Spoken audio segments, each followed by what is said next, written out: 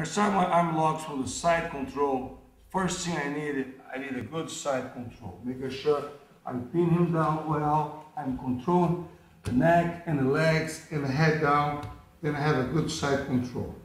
Now it's time to look for his arm.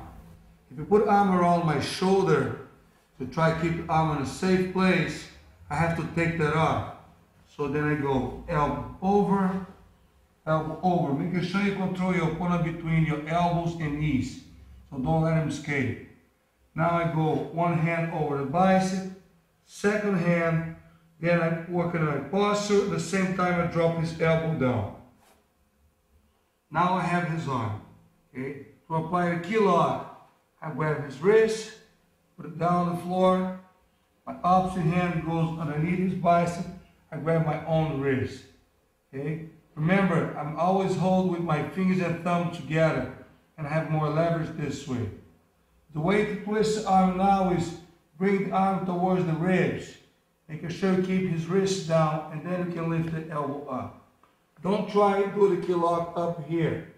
This is the wrong angle. You're not going to succeed here. Okay? Hold the wrist down and put the elbow towards his rib, and then you can twist a good key lock.